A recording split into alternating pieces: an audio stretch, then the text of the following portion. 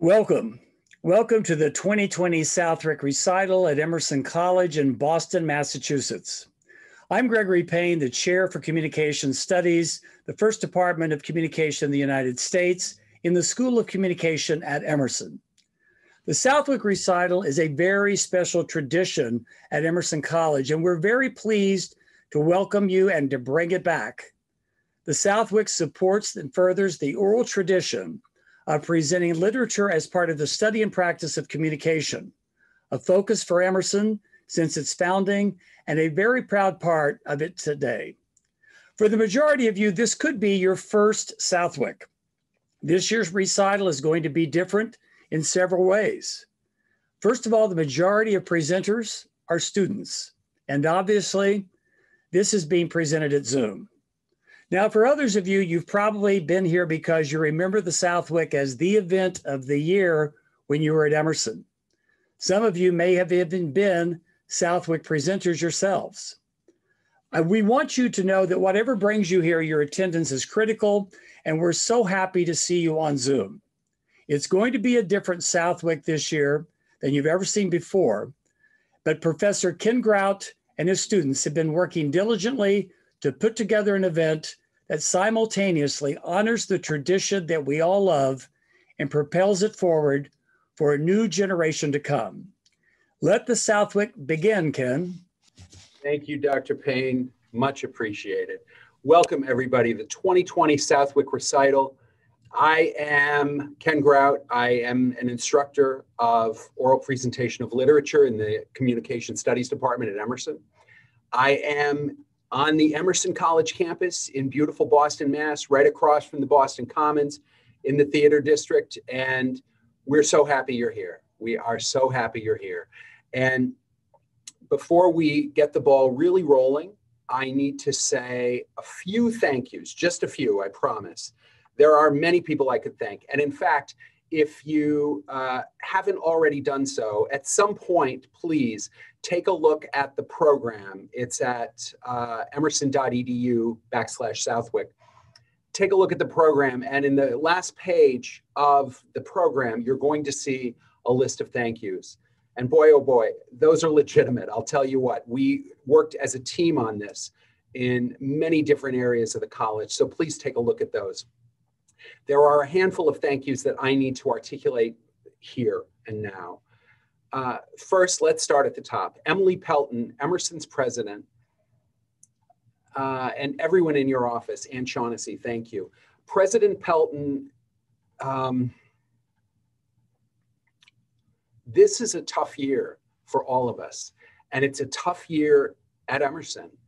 And thanks to President Pelton's foresight and insight and some hindsight and his leadership and, quite frankly, his class, his dignity have given us all the opportunity to be here. So let me simply say, President Pelton, thank you. Thank you. Thank you for your guidance. Dr. Raoul Rice, the Dean of the School of Communication at Emerson College. Dean Rice has been instrumental in helping us get this recital to you tonight. He's been critical in helping us shape it and think about it and getting it approved as part of the college calendar of events, but also in reminding us that while we have the opportunity tonight to entertain, it's a broader opportunity than that. It's about educating, it's about enlightening, and it's about elevating the material and the experience. So Dean Rice, thank you as always for your support.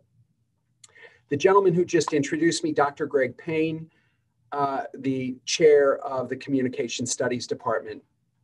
You know, I mean, Greg, this was his idea. He came to me and asked me if I would shepherd this thing through. And when I didn't think I could, he encouraged me.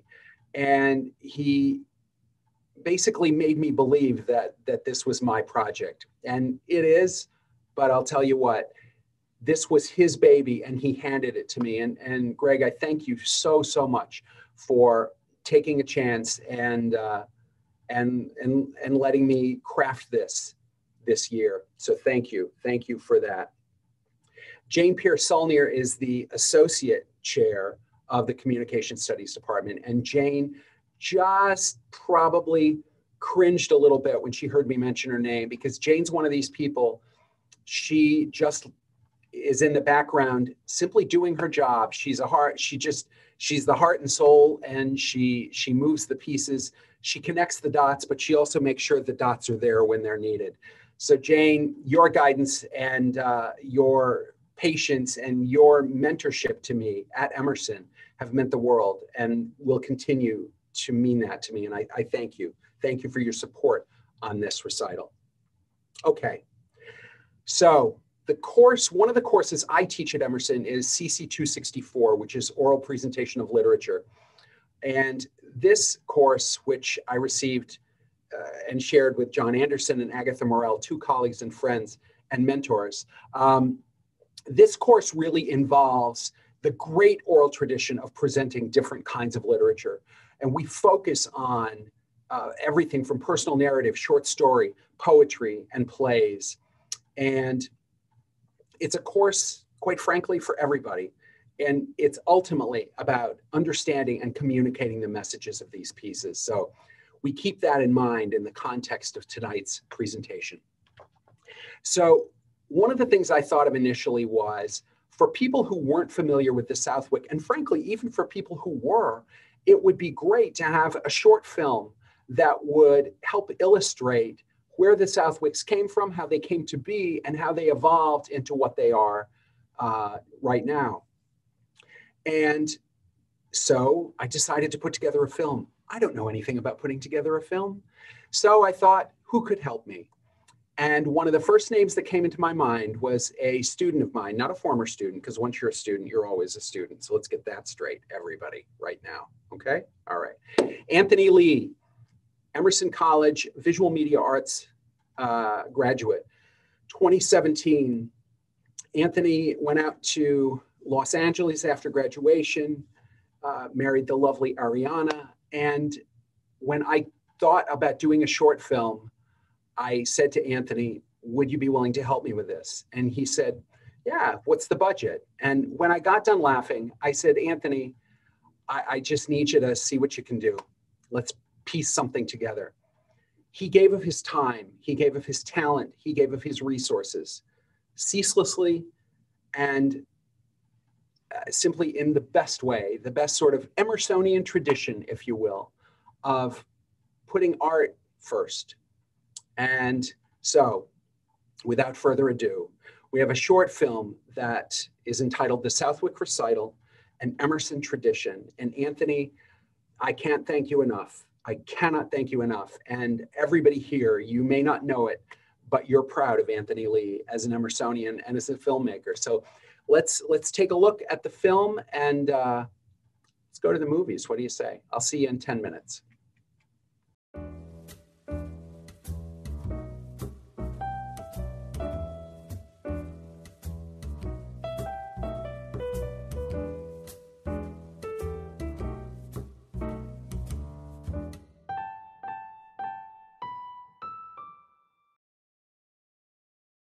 In the fall of 1900, Henry Lawrence Southwick announced a series of interpretive recitals of Shakespearean comedy to be presented in Steinert Hall, 162 Boylston Street, Boston, on consecutive Friday evenings. The cost for a single subscription to the 6-recital series? $5. And the series sold out. The Southwick series that began in the 1900s became part of the popular offerings for culture. And they became part of the cultural scene alongside of the Lyceum, the lectures, the Chautauqua Circuit. And this prevailed for much of the early part of the 20th century. This notion of Southwick's, of oral interpretations of works written either for the stage, as with Shakespeare, or for the parlor, as with Alcott, was not a new one. The idea of presenting literature, both dramatic and otherwise, as an article of communication by a single interpreter, rather than as theater by a cast of actors, had been around for some time. There was a long-standing puritanical prejudice against theater. Actors and actresses were believed to be immoral, you know. And platform performance provided a way around that anti-theatrical prejudice. Platform performances avoided sets and costumes and the morally suspect act of pretending to be someone you're not, of taking on a role. By staying within the more acceptable conventions of public speaking and lecturing. Platform performers, as these single interpreters came to be called, were an increasingly popular commodity in this country during the second half of the 19th century. Individuals presenting an entire play or an extensive rendering of prose or poetry, all for an evening's entertainment and enlightenment. The best of the lot made a handsome living touring and presenting works from authors, playwrights, and poets, both classic and modern. The most important author that was presented was Shakespeare. And one of the reasons was it was someone who spoke the language, who understood the language, spoke it clearly, and made it meaningful, and made it part of a person in the drama. As the acceptance and perceived legitimacy of such staged readings grew, certain authors took on the task of touring and presenting their own work themselves, partly as a marketing venture to increase sales of their written product, but also to ride the wave of popularity that platform performances were then enjoying.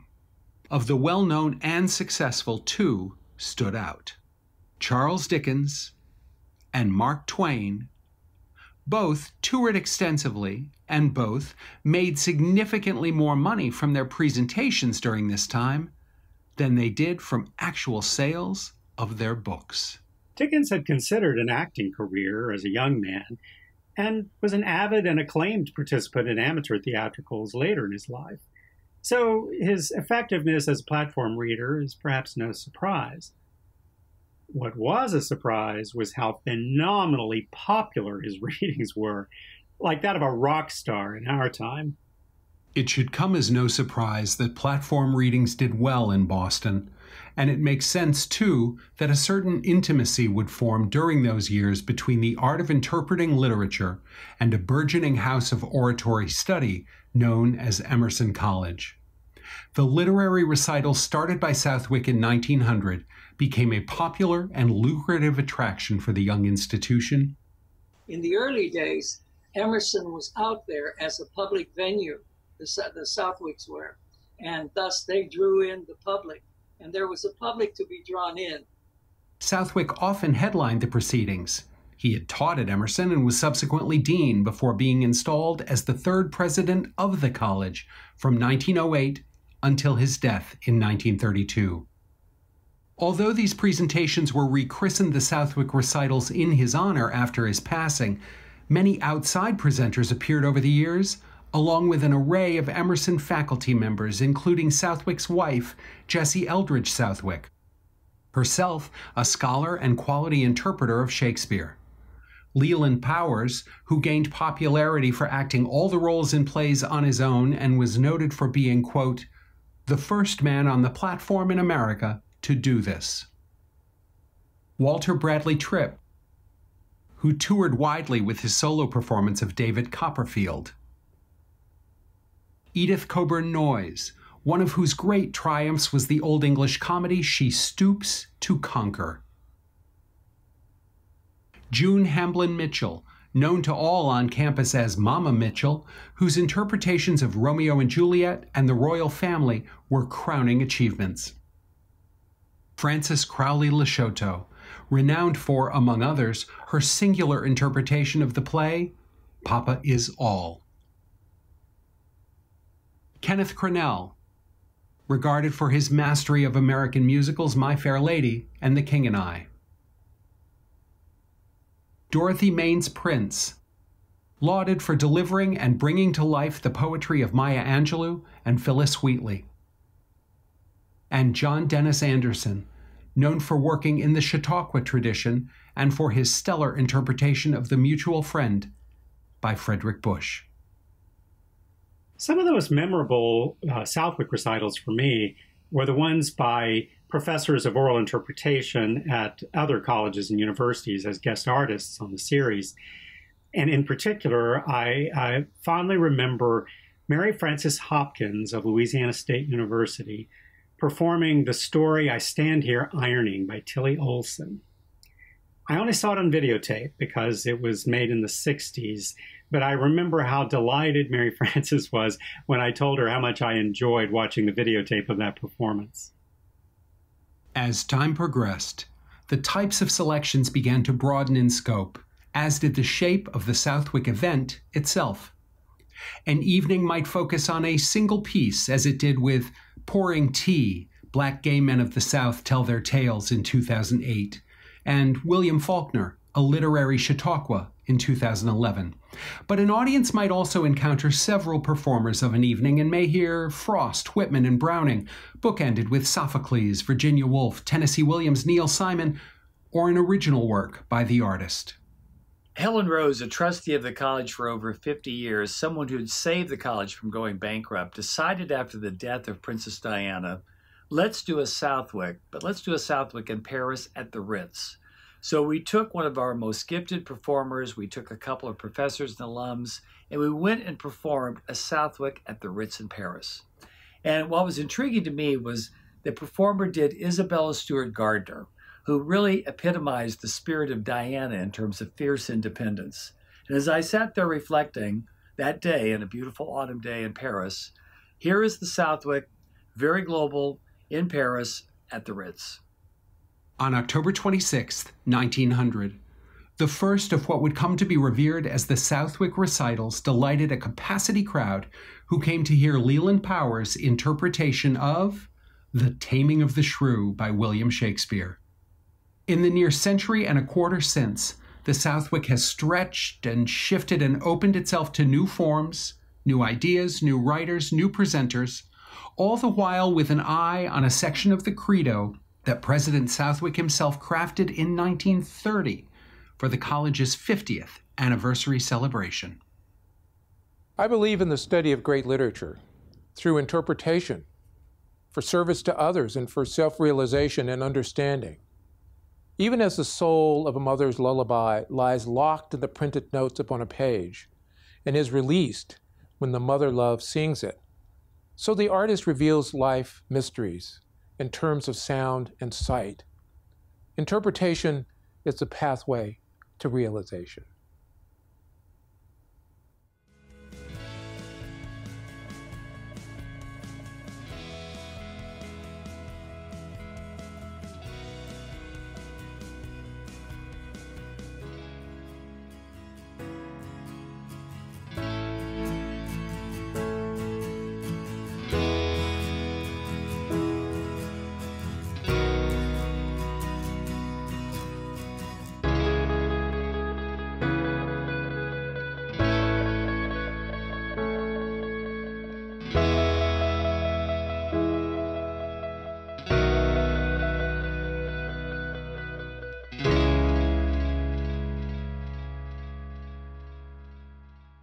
There it is, the Southwick Recital, an Emerson tradition.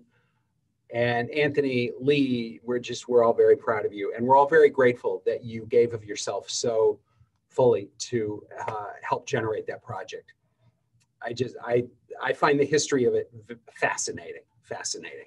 And the more we learn about it, the more we want to learn about it. So I hope you all enjoyed it as well. And I also need to thank, in particular, Lee Pelton, Emerson's president, for doing the voiceover for the words of President Southwick. We wanted to sort of have the transition from President Southwick to President Pelton, and he willingly gave of his time and his talents to take care of that for us. So many thanks. All right, on with the shoe, as they say. And what a shoe to begin with. It was 2001.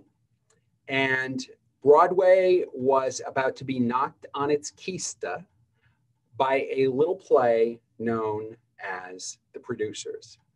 Mel Brooks and Thomas Meehan wrote the book based on Brooks' film of 30 plus years previously. And the play starred Nathan Lane, Matthew Broderick, would go on to win 12 Tony Awards, a record at the time and really sort of almost changed the very chemistry of Broadway in the early part of this century. And we've got for you tonight a couple scenes from this play. There's a scene when the two characters meet, and then there's a scene, the second scene is at the courthouse. So without further ado, two scenes from The Producers, a play by Mel Brooks and Thomas Meehan, presented for you this evening by Communication Studies Junior, Jared Haynes. Jared? Who are you? What do you want? Why are you loitering in my hallway? Speak, dummy, speak. Why don't you speak? Scared. Can't talk. All right, get a hold of yourself. Take a deep breath, let it out slowly, and tell me who you are. I'm Leo Bloom. I'm an accountant. I'm from Whitehall and Marks. I was sent here to do your books, and I'm terribly sorry I caught you with the old lady. Caught you with the old lady. Come in, Mr. Tact. So, you're an accountant, eh? Yes, sir. Then account for yourself. Do you believe in God? Do you believe in gold? Why are you looking up old ladies' dresses? Bit of a pervert, eh? Sir, Never mind. Do the books. They're in the desk over there, top drawer. How dare you condemn me without knowing all the facts? But sir, I'm not. Shut up! I'm having a rhetorical conversation. Max Bialystock. Max Bialystock. You know who I used to be? Max Bialystock, king of Broadway. 6 shows running at once. Lunch at Delmonico's. $200 suits. Look at me. Look at me now. I'm wearing a cardboard belt. I used to have thousands of investors begging and pleading to put their money into a Max Bialystock production. Look at my investors now. Voila. Bunch of little old ladies stopping off at my office for a last thrill on the way to the cemetery. You have exactly 10 seconds to turn that disgusting look of pity into one enormous respect. 1, 2. Good. Do the books.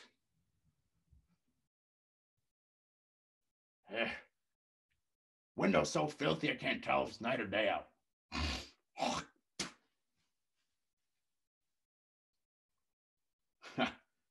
Would you look at that? A white Rolls Royce. That's it, baby. When you got it, flaunt it.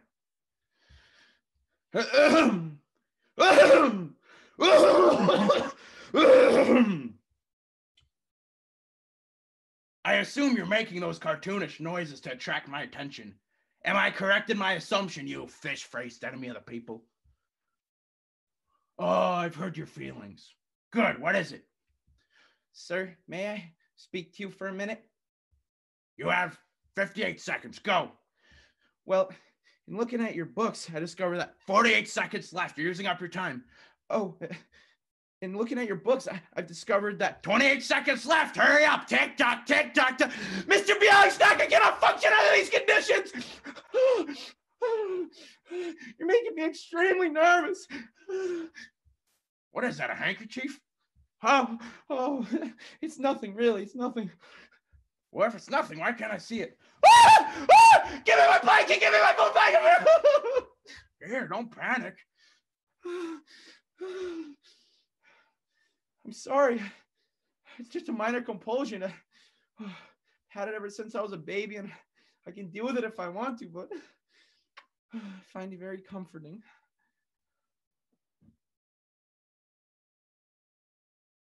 They come here. They all come here. How do they find me? Mr. Bialystock? Yes, Prince Mishkin. What can we do for you? This is hardly a time for levity, but I discovered a serious error in the accounts of your last play.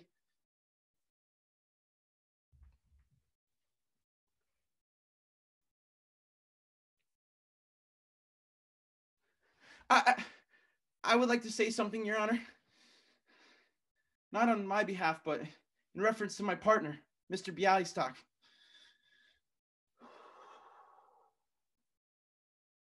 Your Honor, ladies and gentlemen of the jury, Max Bialystock is the most selfish man I have ever met in my life. Not only is he a liar and a crook and a scoundrel and a cheat who has taken money from little old ladies, he has talked people into doing things, especially me, into things that they would have never in 1,000 years have dreamed of doing.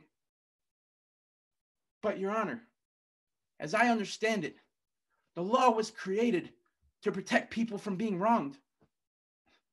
Your Honor, whom has Max Bialystock wronged? I mean, whom has he really hurt? Not me. Not me. I mean, I was always Bloom. No one ever called me Leo before. They called me this man. I mean, I know it's not a big legal point, but even in kindergarten, they used to call me Bloom. I never sang a song before. Well, with someone else. I never sang a song with someone else before. But this man, this is a wonderful man. He made me what I am today. He did, really. And so what of the dear ladies? What would their lives have been without Max Bialystock? Max Bialystock, who made them feel young and attractive and wanted again. That's all I have to say. Thank you, Jared. Woo! Thank you very much. Everyone here is applauding you. Wonderful. Thank you, Jared. It was great. Great, great. Personal narrative is one of the areas that we talk about in the oral presentation of lit class. Personal narrative is where students are afforded the opportunity to write from their own past, write from their own realities, write from their own perspectives, and use their own voices to share those stories. And you hear stories, you know, you as a professor, you listen to your students and you hear a lot of stories, and there's some really wonderful ones, but every so often there's one that just makes you go, And this was one of those. So here, with a piece of written with her own hand entitled Shirley Temple, this is senior theater and performance major, Juliet Walker. Juliet? Oh, scoot over. Come on, you don't get the whole screen. That's not fair. She shimmies her body over a few inches, barely, but I don't want to argue anymore. I just want to get the show on the road. We lie on our tummies, feet flailing behind us, holding our heads up with our hands, pressing our elbows down into the shaggy carpet. There are pillows behind us that our mom put in our room to sit on while watching a movie, but why sit on a pillow when you can lie on the fur of a never before discovered animal? That must be what this carpet is made out of. We only adjust so we can raise our stubby little hands to press the power button on the bottom of the TV. It takes effort to push because it's huge and on its last legs. On comes the television. We close our eyes and bask in the LED glow from the screen. It's not that it's warm. Maybe it is warm. You can just feel it.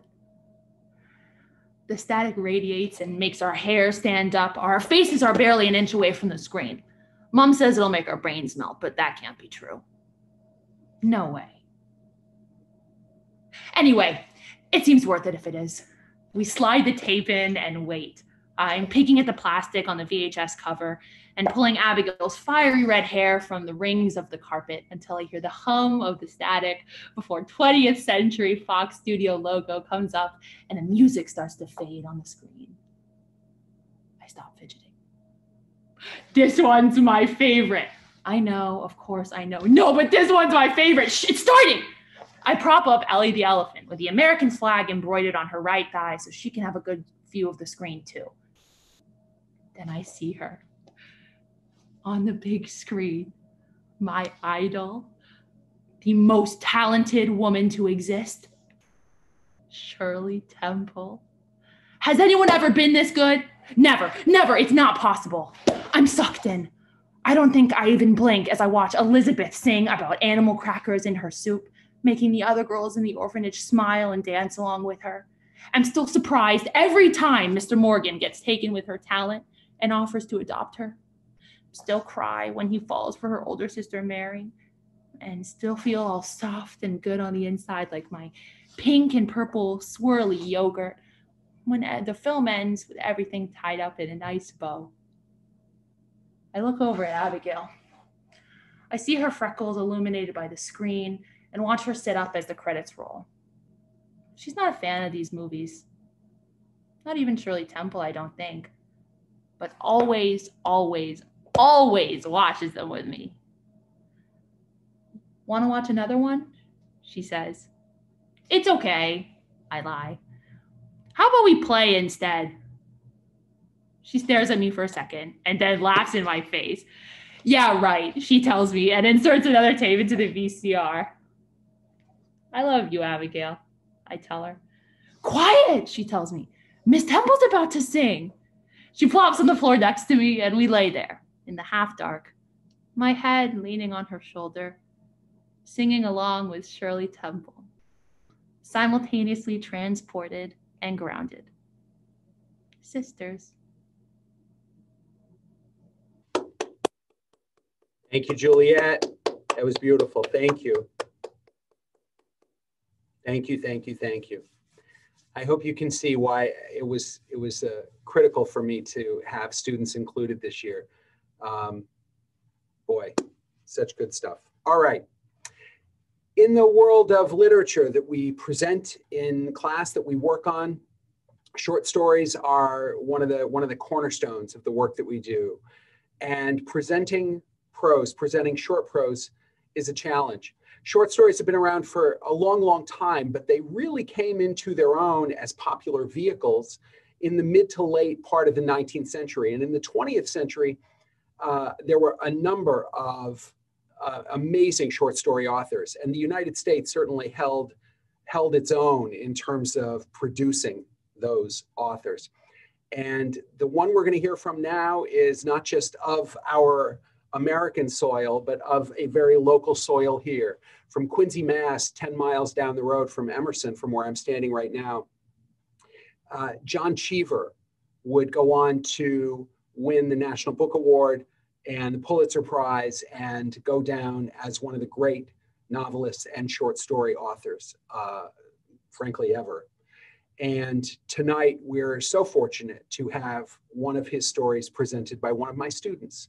So here, with his interpretation of the story Reunion by John Cheever, this is senior visual media arts major, Joshua de Guzman. Josh? The last time I saw my father was in Grand Central Station. I was going from the Adirondacks, my grandmother's in the Adirondacks, to a cottage on the Cape that my mother had rented. And I wrote to my father that I would be in New York in between trains for an hour and a half.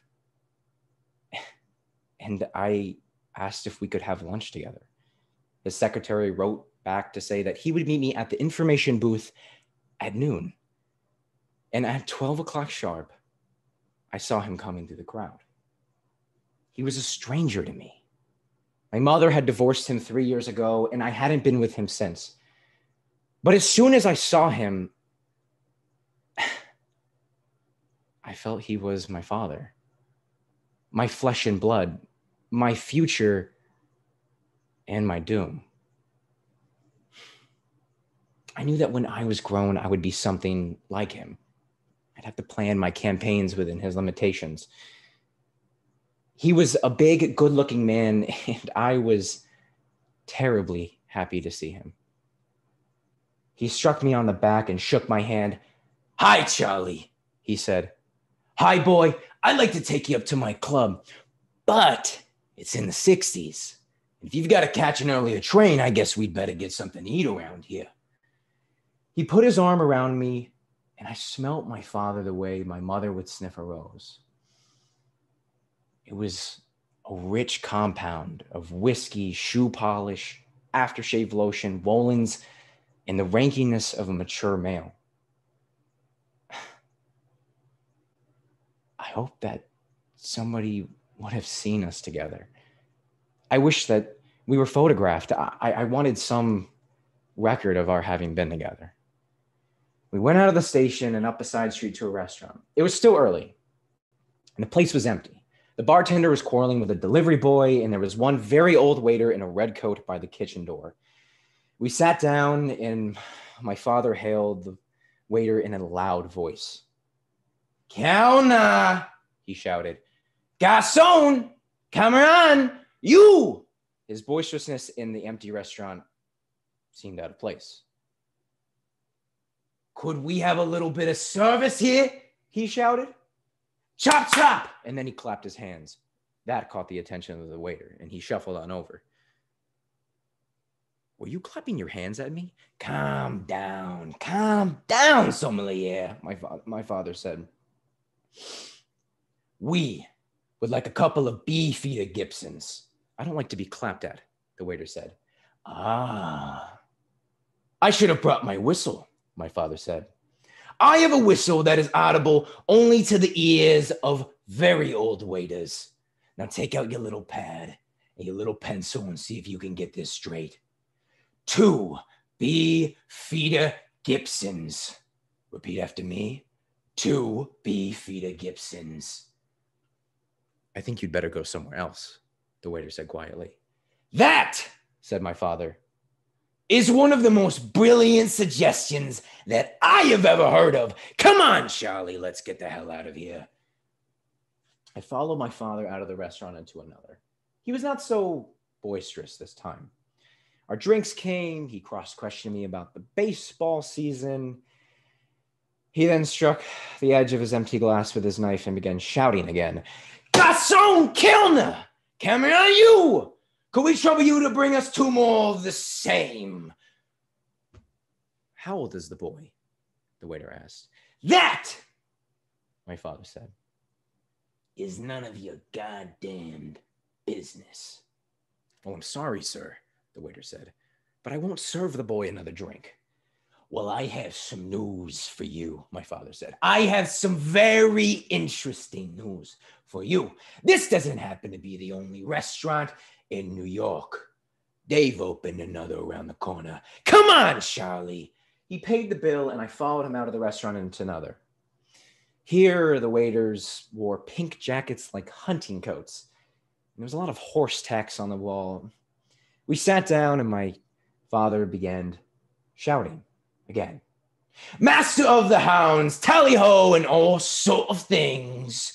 We'd like a little something in the way of a stork cup, namely 2 Bibson Geefeaters." "2 Bibson Geefeaters?" the waiter asked. You know damned well what I want," my father said angrily. "I want 2 beefeater Gibsons, and make it snappy. Things have changed in jolly old England, so my friend the Duke tells me. Let's see what England can produce in the ways of a cocktail." "This isn't England," the waiter said. "Don't argue with me," my father said. "Just do as you're told." I just thought you might like to know where you are," the waiter said. "If there is one thing that I can't tolerate," my father said, "it is an impudent domestic. Come on, Charlie." The 4th place we went to was Italian. "Buongiorno," my father said. "Per favore, possiamo avere 2 cocktail americani. 40, molto gin, poco vermouth." "I don't understand Italian," the waiter said. "Oh, come off of it," my father said. "You understand Italian, and you know damned well that you do. Vogliamo 2 cocktail americani sabuto." The waiter left us and spoke with the captain, who came over to our table and said, "I'm sorry, sir, but this table is reserved." "All right," my father said. "Then get us another one." "All the tables are reserved," the captain said. "I get it," my father said. You don't desire our patronage. Is that it? Well, the hell with you. Not all inferno. Let's go, Charlie. I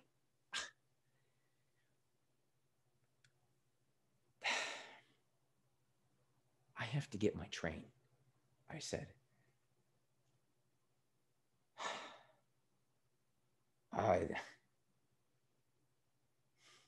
I'm sorry, Sonny, my father said. I'm terribly sorry. He put his arm around me and pressed me into him. I'll walk you back to the club. I'll walk you back to the station. If there only been time to take you up to my club, that's all right, Daddy, I said. I'll get you a paper, he said. I'll get you a paper to read on the train. Then he went up to a newsstand and said, "Kind sir, will you be good enough to favor me with one of your goddamned no good 10-cent afternoon papers?" The clerk turned away to stare at a magazine cover. Is it asking too much for you to sell me one of your disgusting specimens of yellow journalism? I have to go, Daddy. I said, "It's late." "Now just wait a second, Sonny," he said. "Just wait a second. I want to get a rise out of this check." "Goodbye, Daddy," I said. And I went down the stairs and I got my train. And that was the last time I ever saw my father. Joshua de Guzman. Thank you, Josh. Great, great, great. Appreciate it. Okay, well, we've heard a couple scenes from a play, and we've heard personal narrative, we've heard a short story, and now it's time for the fourth pillar that we focus on in oral presentation of literature, and that is poetry. And sort of following along with this relationships theme, all right, Jared talked about the relationship of these two characters, Juliet with her character and her sister, Josh with a father and son. And now we're going to hear some poetry that talks about family relationships, predominantly parents and their children, with a little bit of a focus at times on the complicated relationships between mothers and daughters. So we have a bit of a poetry potpourri for you, 3 poems. This Be the Verse by Philip Larkin, My Mother by Ann Taylor, and The Last Time by an unknown poet. And these 3 poems are going to be presented for us this evening by senior theater and performance major, Faith Saporito. Faith?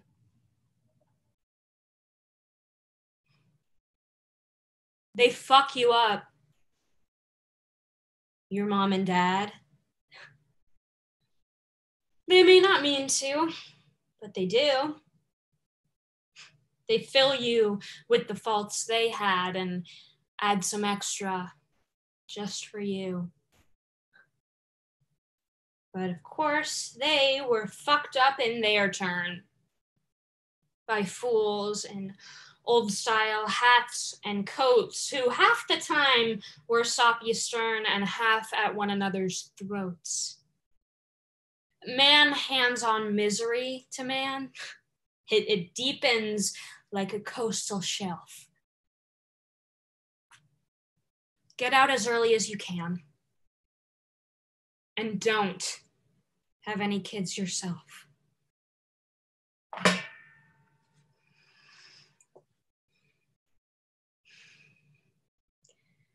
Who fed me from her gentle breast and hushed me in her arms to rest, and on my cheek sweet kisses pressed? My mother, who sat and watched my infant head when sleeping in my cradle bed, and tears of sweet affection shed? My mother. And can I ever cease to be affectionate and kind to thee, who was so very kind to me, my mother? When thou art feeble, old, and gray, my healthy arm shall be thy stay, and I will soothe thy pains away, my mother. And when I see thee hang thy head, 'twill be my turn to watch thy bed, and tears of sweet affection shed, my mother.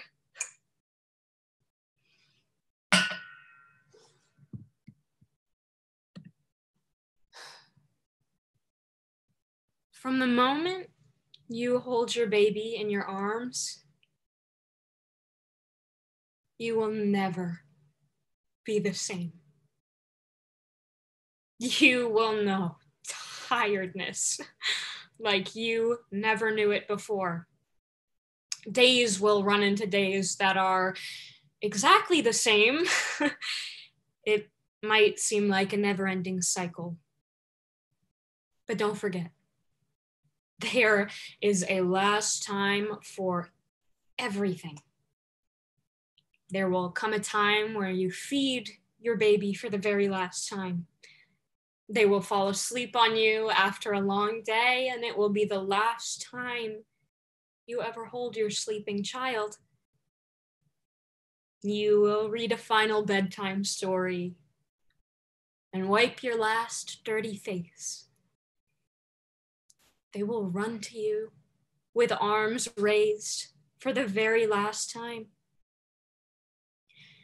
The thing is, you won't even know it's the last time until there are no more times. And even then, it will take you a while to realize. So, while you are living in these times, remember that there are only so many of them. And when they are gone, you will yearn for just one more day of them. For one last time. Thank you, Faith. Thank you so much. Such a nice job. Great, great, great, great, great, great. They're so good. All right. So again, short stories. William Faulkner is going to come up twice in tonight's presentation, and the first such occurrence of Mr. Faulkner's appearance is right now. William Faulkner, you could say in a lot of ways, was to the Deep South what John Cheever was to New England. Faulkner was born in Oxford, I believe, Mississippi, and he really gave rise to Southern Gothic form in novels, screenplays, and in many short stories and essays. And one of Faulkner's great short stories is entitled A Rose for Emily. And here, with a portion of the story, A Rose for Emily, by William Faulkner, is senior communication studies major Bethely Jean-Louis. Beth? When Miss Emily Grierson died, our whole town went to her funeral. The men, through a sort of respectful affection for a fallen monument. The women, mostly out of curiosity to see the inside of her house, which no one, save an old manservant, a combined gardener and cook, had seen in at least 10 years.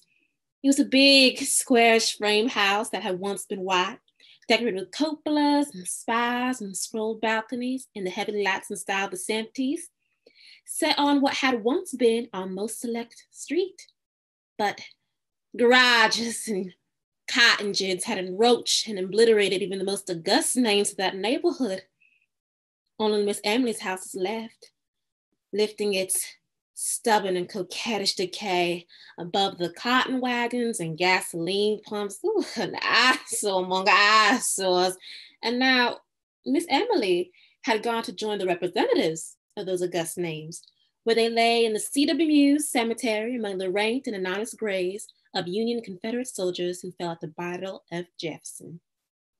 Alive, Miss Emily had been a tradition, a duty, and a care, a sort of hereditary obligation upon the town, dated from the day in 1894 when Colonius Taurus, the mayor, he who edicted that no Negro woman should appear on the streets without an apron, remitted her taxes. The dispensation dated from the date of her father on into perpetuity. Not that Miss Emily would have accepted charity. Colonius Taurus invented an involved tale to the fact that Miss Emily's father had loaned money to the town, which the town, as a matter of business, preferred this way of repaying. Only a man of Colonius Taurus' generation and thought could have invented it, and only a woman could have believed it. When the next generation with its more modern ideas became mayors and aldermen, this arrangement created some little dissatisfaction. On the first of the year, they mailed her a tax notice. February came, there was no reply. They wrote her a formal letter asking her to call at the sheriff's office at her convenience. A week later, the mayor wrote her himself, offering to call or to send his car for her, and received in reply a note on a paper of an archaic shape in thin, flowing calligraphy and faded ink to the effect that she no longer went out at all. The tax notice was also enclosed, without comment. They called a special meeting of the Board of Aldermen. A deputation waited upon her, knocked at the door, which no visitor had passed since she ceased giving China painting lessons 8 or 10 years earlier. They were admitted by the old Negro into a dim hall from which a stairway mounted to a still shadow. It smelled of dust and disuse, a close, dank smell. The Negro led them into the parlor. It was furnished in heavy leather-covered furniture. When the Negro opened the blinds of the one window, they could see that the leather was cracked. And when they sat down, a faint dust rose sluggishly about their thighs, spinning with slow motes in a single sun ray. On a tarnished gilt ease before the fireplace stood a crayon portrait of Miss Emily's father. They rose when she entered. A small, fat woman in black with a thin gold chain descending to her waist, vanishing to her belt, leaning on an ebony tarnished cane with a gold head. Her skeleton was small and spare. Perhaps that's why it would have been merely plumpness in another was obesity in her. She looked bloated, like a body long submerged in motionless water, and that of a pallid hue. Her eyes were lost in fatty ridges of her face, looked like 2 small pieces of coal pressed into a lump of dough as they moved from one face to another while the visitors stated their errand. She did not ask them to sit. She just stood in the door and listened quietly till the spokesman came to a stumbling halt. Then they could hear the invisible watch ticking at the end of her gold chain. Her voice was dry and cold. I have no taxes in Jefferson. Colonius Taurus explained it to me. Perhaps one of you can gain access to the city records. Satisfy yourselves. But we have. We are the city authorities, Miss Emily. Did you get a notice from the sheriff signed by him? I received the paper. Yes, Miss Emily said. Perhaps he considers himself the sheriff. I have no taxes in Jefferson. But there's nothing to show that on the books. You see, we must go by the... See? Colonius Taurus. I have no taxes in Jefferson. But Miss Emily, see? Colonius Taurus. Colonius Taurus had been dead almost 10 years. I have no taxes in Jefferson. Toby, the Negro appeared. Show these gentlemen out. Thank you, Betheli. Amazing. Thank you so much. Oh God, you guys were all great. Now, if your inclination is to say, hey, something's wrong with Zoom, Ken looks more interesting and he seems to be seated. It's not a technological issue. I am more interesting and I am seated. So when Dr. Payne asked me to take on the Southwick Recital, he explained to me that the tradition of the Southwick was for faculty or honored guests, special guests to present. And I said to him, I really wanted the students this year. And he said, this is actually how the conversation went. I said, this is what I'd like to do. And he said, absolutely, whatever you'd like. I think it's a wonderful idea. I support you fully. You'll be presenting too. I have a meeting. And then he left.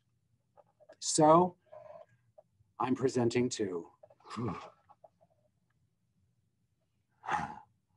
So this is a play with two characters. It's a play about a woman named Betty and a man named Bill, both in their late 20s. The play takes place in a cafe. Betty is seated and she's reading a book on and off, and Bill approaches. But there's one more thing you need to know about this play. There's a third character, sort of, that is a bell. And the bell sounds like that.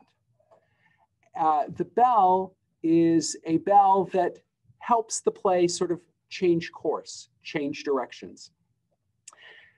There's an old improv game where you say something and then someone hits the bell and you have to say it a different way, and they hit the bell and you keep saying it different ways until the bell doesn't ring anymore. This play takes a page out of that canon, but this is a very crafty, very intricate piece of work that was written by the Chicago playwright, David Ives, and it was first produced in 1988, so it's much more of a modern work. He published it in 1994. So the play is entitled Sure Thing by David Ives.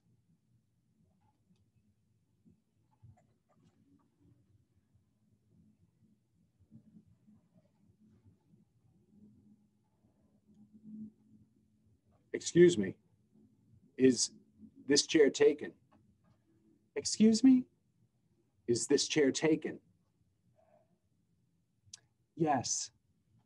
Oh, sorry. Sure thing. Excuse me, is this chair taken? Excuse me, is this chair taken? No, but I'm expecting someone in a minute. Oh, well, thanks anyway. Sure thing. Excuse me, is this chair taken? Excuse me, is this chair taken? No, but I'm expecting someone shortly. Oh, well, would it be all right if I sit here until he or she or they or it comes? Well, they do seem to be running late.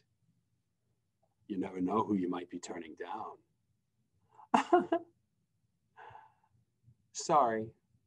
Nice try, though. Sure thing. Excuse me, is this seat taken? No, it's not. Would it be all right if I sit here? No, it wouldn't. Oh.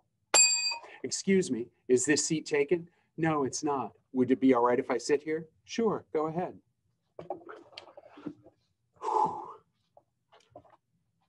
Thanks. Every place else was taken. Mm-hmm.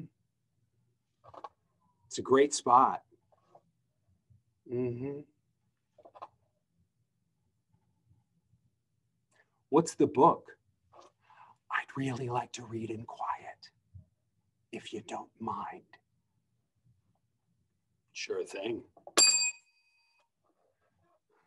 Every place else was taken. Mm-hmm. It's a great spot, though, for reading. Yes, I like it. What's that book? The Sound and the Fury. Oh, Hemingway. What's the book? The Sound and the Fury? Oh, Faulkner. Have you read it? No, but I've certainly read about it. I've heard it's supposed to be great. It is great. I hear it's supposed to be great. Waiter. What's the book? The Sound and the Fury. Oh, Faulkner. Have you read it? Nah, I'm a Mets fan myself. Have you read it? I read it in college, yeah. Well, where was college? I went to Oral Roberts University. Where was college? I didn't go to college. I was lying. I just like to party. Where was college? Harvard.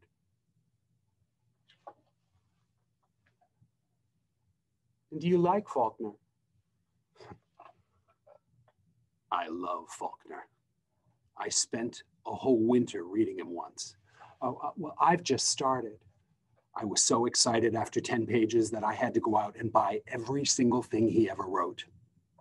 It was one of the most amazing reading experiences of my life. I mean, all that psychological understanding and the page after page of gorgeous prose, his profound grasp of the mysteries of time and human existence, the smells of the earth. What do you think? Well, I think it's pretty boring. What's the book? The Sound and the Fury? Oh, Faulkner. Do you like Faulkner? I love Faulkner. He's incredible. I spent a whole winter reading him once. I was so excited after the first 10 pages that I had to go out and buy everything else that he wrote. It's all that incredible psychological understanding, and his prose is gorgeous.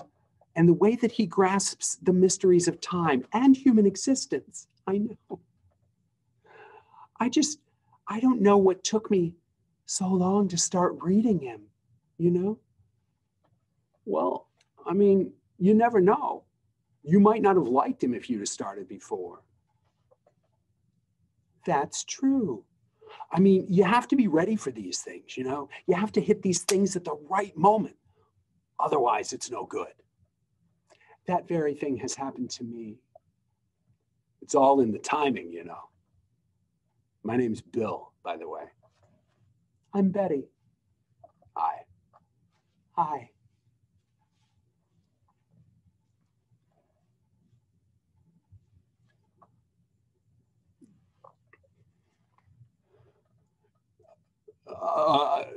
Reading Faulkner was a great experience. Yes. The Sound and the Fury. Well, onwards and upwards.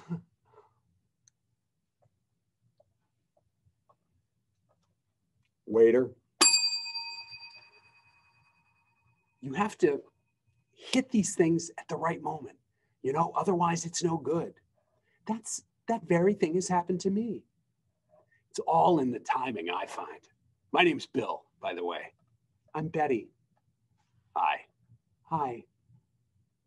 So, do you come in here a lot? Every so often. How about you? Not much anymore, really. Not like I used to before my nervous breakdown. Do you come in here a lot? Why do you ask me that? I'm interested. Are you really interested? Or are you just trying to pick me up? No, I'm really interested. But I just, because, here's the thing. Why are you really interested about whether I come in here a lot? I'm just trying to get acquainted. Or maybe you're just trying to make small talk long enough to get me to come back to your place to listen to some music, or because you've got some great new tape for your VCR or some terrific unknown Django Reinhardt record. But all you really want to do is fuck, which you won't do well. And when you're finished, you'll go into the bathroom, pee very loudly, and then you'll pad into the kitchen, open the refrigerator, get yourself a beer. You won't bother asking me whether I'd like anything. And then you'll come back to the bedroom, lie down next to me, and proceed to confess how you've actually got a girlfriend named Stephanie who's studying in medical school in Belgium for a year, and the two of you have been involved with each other on and off in what can only be described as an intricate relationship for the past 7 years.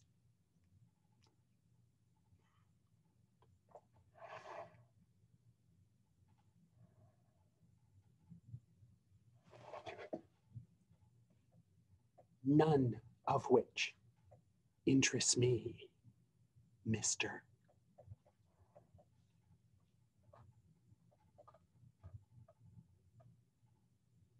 Okay.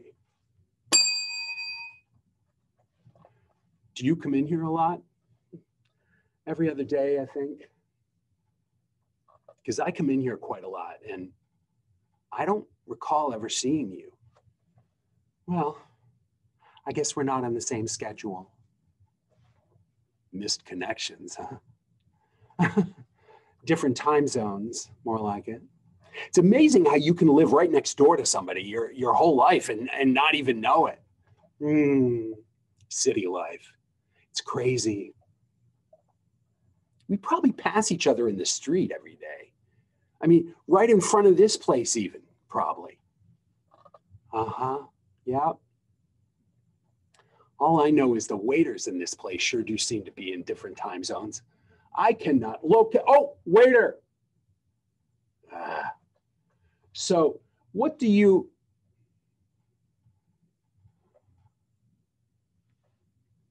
I beg pardon? Nothing. Sorry. I guess we must be on different schedules. Missed connections. Different time zones. Say, you weren't waiting for someone when I first came in, were you? Actually, I was. Boyfriend? Sort of. What's a sort of boyfriend? My husband. Say, you weren't waiting for someone when I first came in, were you?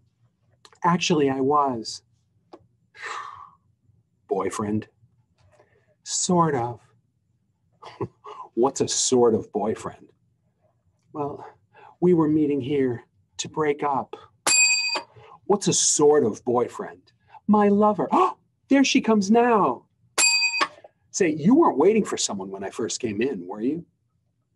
No, I was just reading. It's kind of a sad occupation, isn't it? For a Friday night, I mean, you sitting here all by yourself reading. Do you think so? I mean, what's a good-looking woman like you doing out all alone on a Friday night? Trying to stay all the way away from lines like that. Say, you weren't waiting for someone when I first came in, were you? No, I was just reading.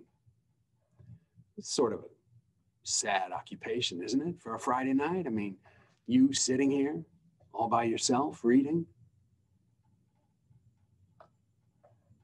I guess it is. I mean, what's a good-looking woman like you doing out all alone on a Friday night? I'm out all alone on a Friday night for the first time in a very long time. Oh, I just ended a relationship recently. Oh, I see. Of a very long-standing. I'm sorry. But since you and I both agree that it's kind of a sad occupation, you know, you sitting here by yourself reading, would you like to go somewhere else?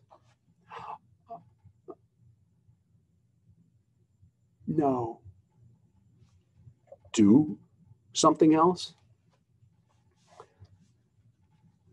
No, thank you. I was thinking after this, maybe going to the movies. Would you care to? I don't think so.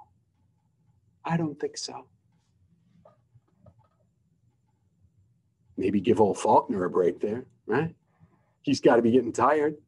All those long sentences.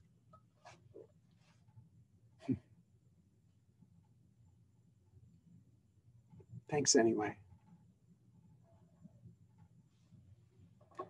Okay.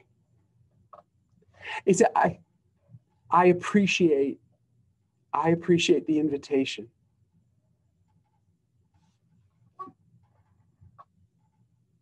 Sure thing. Say, you weren't waiting for someone when I first came in, were you? No, I was just reading. It's kind of a sad occupation, isn't it? For a Friday night, you sitting here all by yourself reading?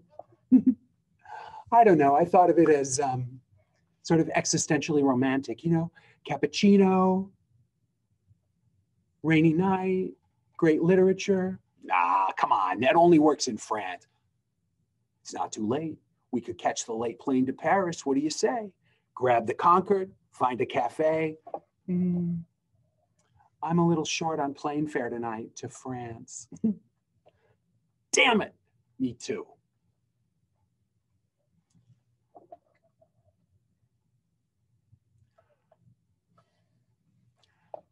Listen, I was thinking of maybe going to the movies after I finish this section.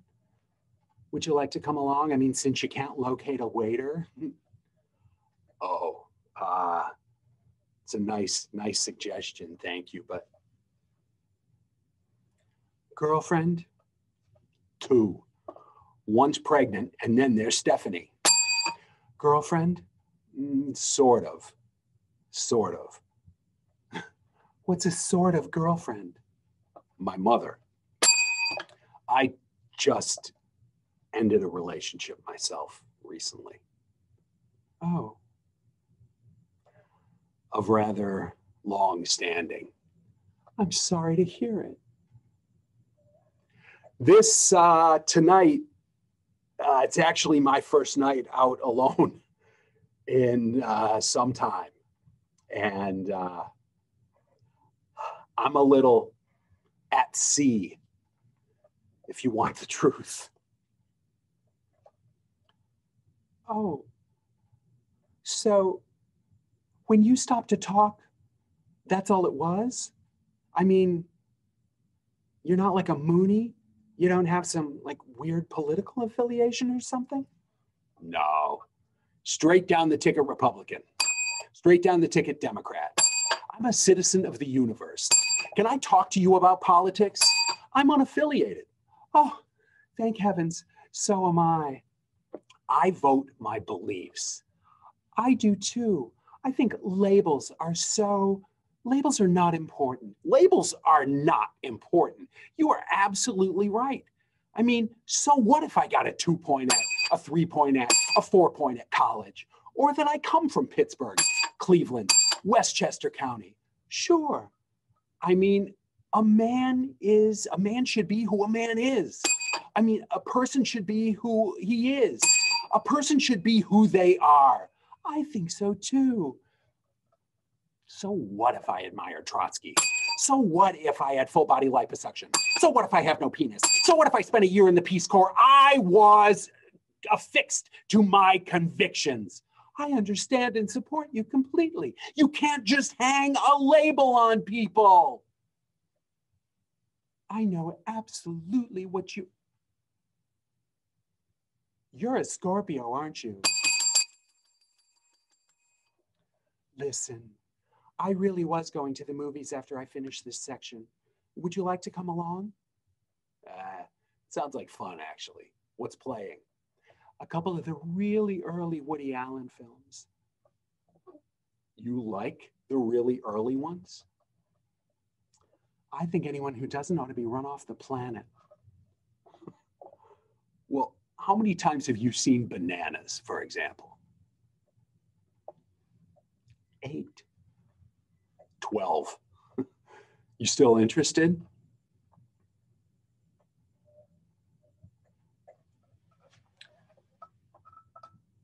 Do you like Entenmann's crumb cake? Last night, I had to go out at 2 in the morning just to get one. Did you have an Etch-a-Sketch as a child? I did. Do you like Brussels sprouts? No, I think they're disgusting. They are disgusting. And do you still believe in marriage despite current sentiments against it? Yes. And children? 3. 2 girls and a boy. Harvard, Vassar, and Brown.